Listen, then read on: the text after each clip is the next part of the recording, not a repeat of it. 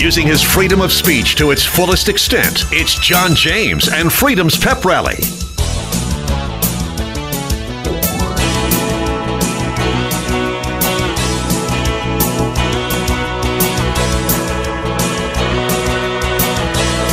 Now, America's friendliest host, your buddy, John James.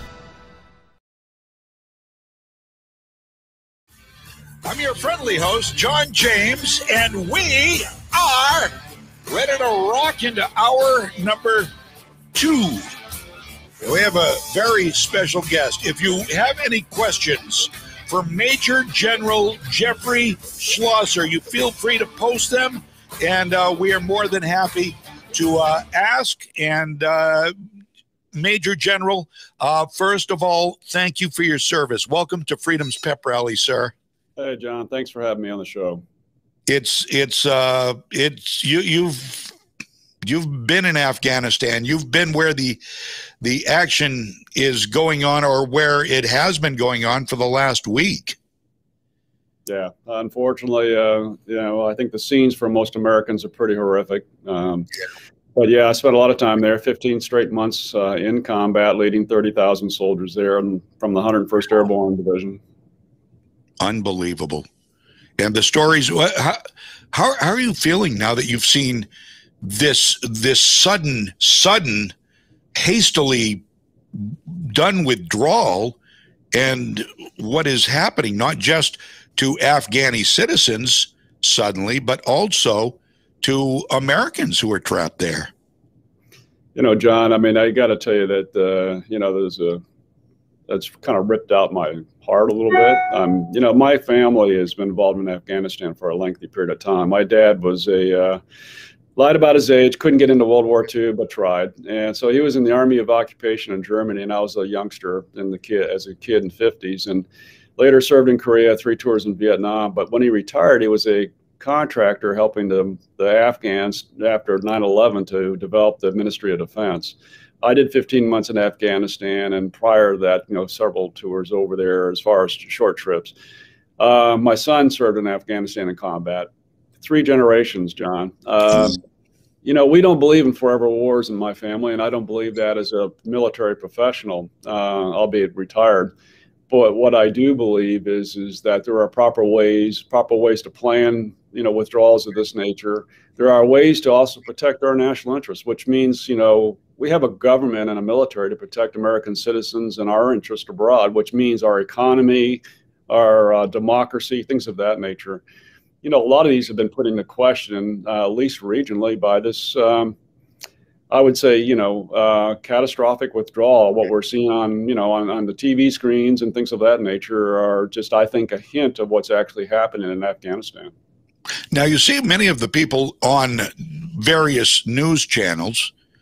There's one I'm thinking of in particular who are praising, I don't know how they're doing it, maybe you can shed some light on this, praising Joe Biden for something that we should have done, and he is doing what needed to be done. I don't think there's much argument he's not doing it the way it should have been done, but they're still crediting him with doing the right thing anyway. What could have been done differently in your mind? Well, there are several options. First, John, I would have preferred that, we would have talked to the American people. I realize many people want to get out of Afghanistan. I would have reminded them that we still have troops, thousands of troops in Japan, Germany, South Korea, and Kuwait, as well as Kosovo. All fights that we thought that were important to us, but all places that we want to continue to be at.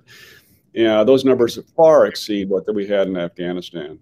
In Afghanistan, we had about 2,500 troops, basically, and a group of contractors, and then about 8,500 NATO troops that combined to provide what I will call the backbone of the Afghan Army and the Afghan Air Corps. There's a lot of shaking of heads and saying after 20 years they ought to have been ready. A lot of this is just being misreported, some of it by officials who ought to know better. I keep hearing these numbers about 350,000 security forces.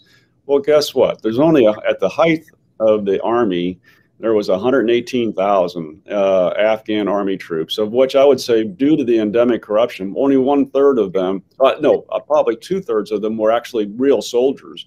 The other 1/3 were ghost soldiers, right? There were names only. They were long dead or made up names, and that pay that we were paying went directly to their commanders. But some part of that 2/3 were fairly well trained. The rest of those numbers, by the way, are national police, which are probably one of the most corrupt organizations on earth. They make the mafia look like the B team. But NATO and America were the backbones of the Afghan army. Yeah, when we decided to set a date certain in the manner that we did, and then just started withdrawing, just right away. I mean, closing Bagram Airfield was that. By the way, that was my headquarters. Was insane. Prior to this, trying to get people out of the country, including our American citizens, 10 to 15,000 American citizens. Wow.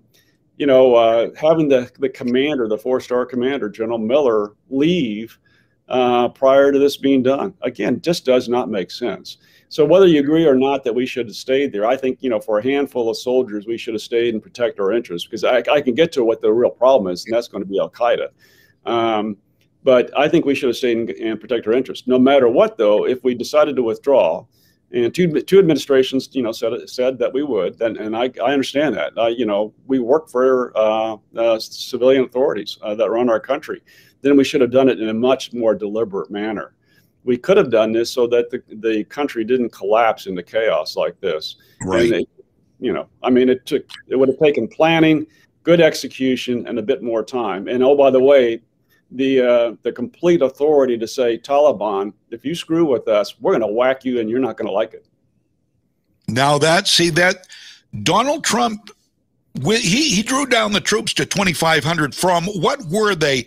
By the way, we are talking with Major General Jeffrey Schloesser, author. Now, we also want to talk about your book, Marathon War, Leadership in Combat in Afghanistan, where you detail a lot of the stuff you experienced, correct? I absolutely do. I mean, and I certainly didn't predict all of this. I mean, but what I did say is that at the end of the day, we are going to have to eventually come to grips with the Taliban. But I never saw them being allowed to take over the country. I just didn't see it that way. But I do talk about the corruption, and the level of endemic corruption that's in this culture is just baffling to most Americans and most folks that we work with around the world. Anyway, I do cover a lot of this. I actually do cover about some of the things that are really important that you see today among our leaders, and that is the responsibility to have moral courage, to have competence, and then have character to carry out what you say you're going to do. I think it's a timely book, but let's get back to Afghanistan. I mean, as this is unfolding, it's going to be a real challenge to kind of put the genie back in the bottle for a while. Right. All that said, John, I mean, I write in my book, we can forget about Afghanistan, because I talk about this potential here, what's happening. But Afghanistan's not going to forget about us. And what I mean there is to highlight a transnational terrorist group that many people may have forgot about. It's called Al-Qaeda. Al-Qaeda, yeah. Now, do you think the latest developments have put us at a higher threat to our homeland? I do believe so. I mean, John, that's my personal opinion. I do believe, I was the deputy at the National Counterterrorism Center. I briefed President Bush on our war on terrorism plans way back before I went into Afghanistan. So I'm not a neophyte, and I'm not naive about, Al-Qaeda. We did a great job of whacking the heck out of them, finally getting Osama bin Laden. But it's a belief and an ideology. So you can kill all the leaders you want, but eventually it's going to continue to go through mainstream or other folks and not mainstream, but throughout those who want to believe in that. We are going to see Al-Qaeda again try to plot against America or American citizens abroad or our allies. And we just need to be aware of that. I don't want Americans to be fearful. I think we're a strong country, at heart, and we are strong people. So we shouldn't be fearful. What we ought to do, though, is demand that our government and our intelligence agencies also focus on Al-Qaeda as they're trying to do other things. Major General Jeffrey Schloesser with us this hour on Freedom's Pep Rally here on Legacy 1160 WSKW. Now I know being Monday morning quarterbacking does no good, but how do you think, and do you think Donald Trump was handling it the way it should be handled, and how do you think it would be had he still been in office? What do you think the difference might have been, or is that just pointless to even try to figure out at this time? Well, I really don't know. I mean, at this point in time, I mean, again, I think both this administration and the previous administration, both presidents felt that they needed to get out of this forever war, as I called it. Right. I mean, and in my gut, John, I don't agree with the thought that it was actually a war by that time. I mean, President Obama had downgraded this whole thing, and the number of troops were down to, President Trump did, decrease them as well during his time, but they were down significantly from the time and during the surge, as I will call it, that I'd be honest with you, in my book, I talk about the requirement. I said, we need to have more troops. I told that to President Bush face to face. Yep. I told Senator Obama when he came over and visited us, and I flew him around in my Black Hawk for a full day, all around Afghanistan. And all the way out to some troop areas. And I said, Senator, if you become president, we need more troops here. We're not going to win this at the pace that American people can put up with. And they both supported a what I would call a surge. So the addition of troops, I'm partly responsible for, and I believe that at the end of that we were actually making progress. I do believe that President Obama took the number of troops down too quickly. And then, of course, it continued.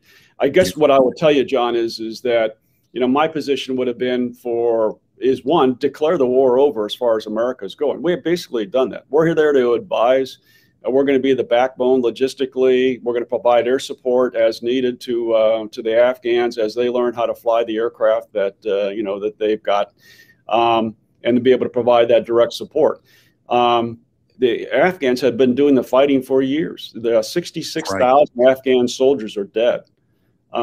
Think that number. I mean, ours were 2,443, which is horrific. Believe me, I know I've tried. I lost 180, John, and under my watch. I wake up in the morning thinking about them. I go to bed thinking about them at night, and I take full responsibility for that. They were doing my orders. What I will say, though, is I think for literally a handful of troops, some air support and contractors on the ground, we could have continued to protect Afghanistan, but more importantly, protect us, which is my biggest fear. I mean, again, I'll make it one more time. You're probably tired of it. Al-Qaeda is in that country again. They came in just as the Taliban came in. They will start forming camps. They will start training. They will start planning. So we were more, would you almost say, sort of a peacekeeping force when we're down to 2,500? And also, how much of Afghanistan was previously, before the new administration, being occupied by the Taliban? I mean, we saw it grow exponentially here over the past month or so. It was 40, 50, 60%. And now they're going to take Kabul in 90 days. And now this weekend, and it amped up very, very quickly. Do you think, had there not been the promise to get them out by a set time, the 2,500 that were there, that the Taliban would have thought long and hard about trying to consume the whole country the way they did? John, I believe that it was a big mistake to set what we call a date certain, and then make no requirement for your other, who you're negotiating with or who you made this agreement with to do what they said. Now, I mean, my personal belief is you can't trust the Taliban. It's based upon my experience in Afghanistan. Right. But you can still work through negotiations with somebody that you don't trust. Then you do that through milestones, red lines, things of that nature. If you do this, I'll do this. If you do this, I will take some number of troops out. If you do this, I'm going to start moving as much as I can, American citizens, out of the country. That could have been done in a much more deliberate process. But in April, I personally believe by making a decision, 9/11, which was a crazy tone-deaf, date, but then 31 August, I think what that did was it emboldened the Taliban for two things. One, get in the country and do as much as they possibly can to take over politically which is what they mainly did. It was a brilliant campaign to bribe people or to force them out of their government positions by saying, "Look, you got two options: we'll kill you, or you get free travel out of the area." Right. And I think that date certain was a huge strategic error. I think we should have basically said, if we had made the decision we were going to completely leave, one, taken a very deliberate process, been very honest with the Taliban that, look, you screw with us, and we're going all the way back to ground zero, and you're number one target. Okay. But otherwise, we're going to proceed outward in a very deliberate manner. It's very different than what you saw executed here. Yeah.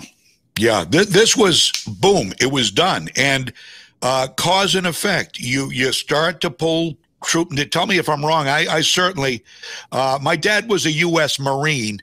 I was disqualified for the military because of some physical things. So I'm certainly not a mastermind when it comes to military, but I think wouldn't it have been smarter to pull the troops out slowly and watch what the reaction of the Taliban was, and if they started to try to move in as troops were being pulled out, then you draw that line and you start sending troops back in. I mean, is that overthinking it? No, it's as simple as that. None of us that are military men and women are brilliant, as far as you're not going to find too many geniuses out there, maybe a few exceptions. You take facts and then you actually base your planning on real reality and human responses and things of that nature. That's exactly, John, what I think we could have done, or we should have done. And to get back to your other question, I won't call us a peacekeeping force that we were there, but what I would say is that it was an advisory force, not doing any direct combat. As I mentioned, there was not a combat casualty from America's side in a year and a half. In Afghanistan, still hasn't been. And so think of it as an advisory force. Now, if you're the Air Force or Marine Air Corps, or Navy, and you're flying combat missions, that still is in combat. There's no doubt about it as they attack. But we, again, we have not had a jet shot down in Afghanistan, in 20 years. We've had plenty of Army aircraft and Marine aircraft, helicopters shot down. So anyway, my guess would have been is that, there was a better way to do this. It did not have to happen this way. In a sense, this is a shameful way for us to conclude in Afghanistan. But I'll get back to my point, in my book. We can forget about Afghanistan. Afghanistan's not forgetting about us. Americans ought to regard this as another chapter in the book of our involvement in that strategic country. So, where was the Taliban moving in before we started to withdraw troops, or before we announced the date? Yeah, absolutely. They were trying to do the very best in rural areas, way out in the frontier. Right. Come in with shadow governors. While I was there in 2009 and 10 or 8 and 9 as in command, there were actually folks that for a while, Taliban would come in, and at night they would go and they'd leave what they called night notes, which is, if you support the Americans in your town or your village, we'll come back and behead you. And of course, we did our very best to have soldiers out in the middle of all those little rural villages, right, to help the Afghan army. But they were doing that. They were kind of, coming up on the edges. They were nowhere near at that time sophisticated as they are today. And of course, I mean, one of the things you haven't mentioned, John, nor have I, is that, the Taliban went from increasingly getting American arms as they would, come into that country over the last year and make significant progress as far as fighting the Afghan army. They would actually steal the weapons or the ammo. And now there's so much of it left over. They basically have all the weapons and the ammunition, and including some aircraft from the Afghan Army and Air Corps. And so they went essentially within a space of about a couple of weeks from being a much more rural insurgency to being a very well-armed army for a country of that size in that area of the world. And that's going to be of interest over a period of time, especially as they try to put more influence in countries like, say, Pakistan over the next several years. Right. The Taliban are well-armed now. So what now? I mean, what do we do now? This is This is monumental proportions. I mean, we lost Kabul. We've lost the country. The Afghans have lost the country. Afghani women are, despite what the Taliban says about, oh, we're going to build schools and we're going to, you can't believe them. I mean, most Americans need to know that, the Taliban came back into the country with a very well-greased public media team. And what you see from them is going to be based, upon strictly what their leaders want to show. I think they're going to demonstrate through the media that they are benevolent, that they're sophisticated, that they want to be inclusive of, all the different genders and ethnic groups there. In other words, male and female.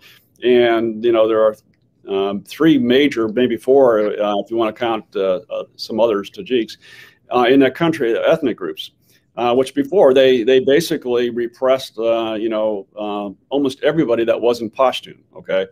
You're going to see that on the surface. What the reality is going to be is those little reports that come out from, the other cities in the country, from the villages, from the rural areas where, what I understand, the women have been ordered back in the home.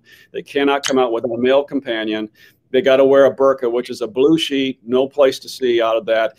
And oh, by the way, they can do whatever they want to as far as work, as long as they do it from home. And again, this is not a place that has Wi-Fi and things of that nature, right?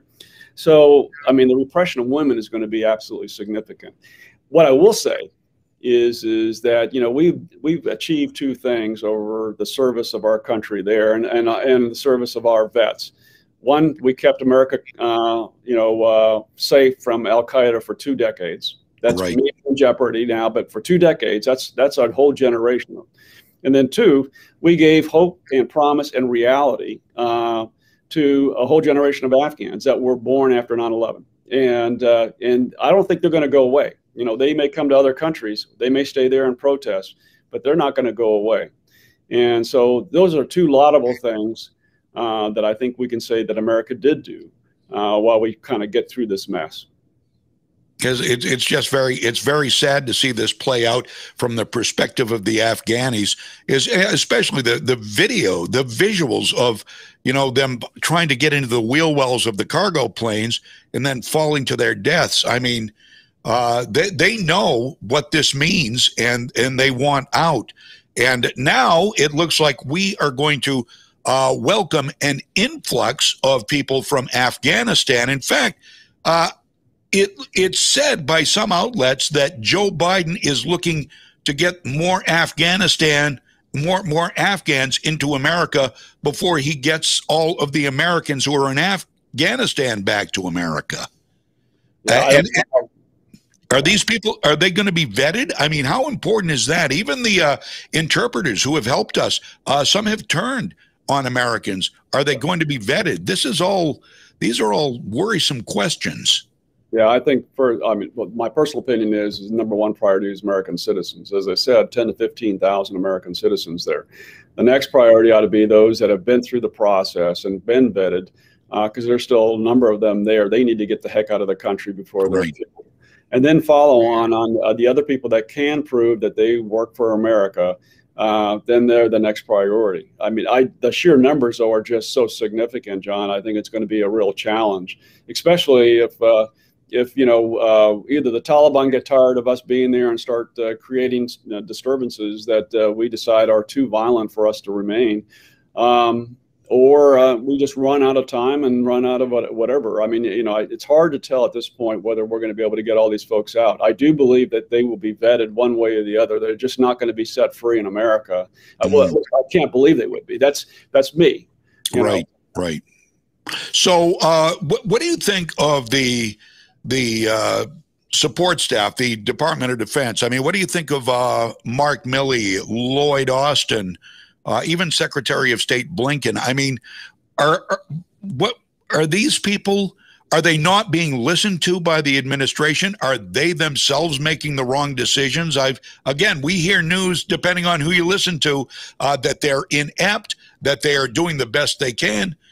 As a military man of as many years as you have been, what would your assessment of these gentlemen be? Yeah, I don't know Tony Blinken. I personally know Chairman Milley. He worked for me as my deputy. If you glance in that book, you'll see his name in there quite a bit. And I know Secretary Austin from when he was a general. In fact, he was my boss for a little while. What I will say is that the two uniforms, so, well, General Secretary Austin, excuse me, and General Milley are competent. You have an issue in our country. It's not an issue. It's the way things work. Is military gives both the uniformed and civilian Department of Defense gives its best advice. They don't run the show, you know. And so whether this administration, president, listen to them or not, I think is debatable. You know, and I think that there's going to be finger pointing clearly between, you know, the White House, Department of Defense, Department of State, and between state and defense about who didn't do their job the right way. But at this point in time, I would just say that my guess would be that the uniformed military, the Department of Defense gave their best advice, and it wasn't this. And then we're, you know, not allowed to proceed onward with a you know, executable, deliberate plan. That's my belief. Yeah. Okay. So. Well, very good. Major General Jeffrey Schloesser, the author of a book called Marathon War Leadership in Combat in Afghanistan. And you can get this at, I'm sure, Barnes & Noble, Amazon. Is it in Audible as well? Yep, sure is. Read by Elton Grant from Lone Survivor. Great Audible book. Terrific. Well, that's good. I love the Audibles. I do. I fall asleep during them, but I don't think I will during yours. I'm telling you that right now. I was also going to ask you, from a military perspective, what do you think about, say, General Milley and others who are bringing, even Lloyd Austin, Secretary Austin, bringing the military into the more woke way of thinking? And let me do that real quick, John, because I've got to take another radio show. Okay. Just really quickly, you know, I mean, we have an army, we have a military for really one purpose, and that's to protect America and our citizens, right? Right. Not a social demographic experiment.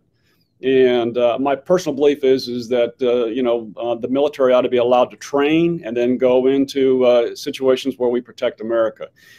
Anything else that, you know, is done messes things up. I believe in a diverse force. We ought to look like America. So let me just say that. But we should not be experimenting with our soldiers and sailors, Marine and airmen, John. Vaccine included? Hey, you know, I mean, I can understand, you know, vaccines. When I was a private, John, I got 12 shots and no one asked me whether I wanted them or not. I understand that. You know, and I'm not a doc, so I really don't know the difference. Like, you know, should we or should we not be doing that? But I will just say that, you know, no one asked me back in 1976, hey, you want the shot or not, dude? They just said, private, give me your arm. Fair enough. Well, listen, I know you've got to run. I really appreciate your time. What a great guest. Major General Jeffrey Schloesser. And did I say your name right? Yeah, it's good, John. Yeah, you're doing great. All right.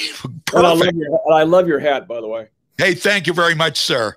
And thank you for your service and your time. You have a great day, my friend. Take care, John. See you. Bye now.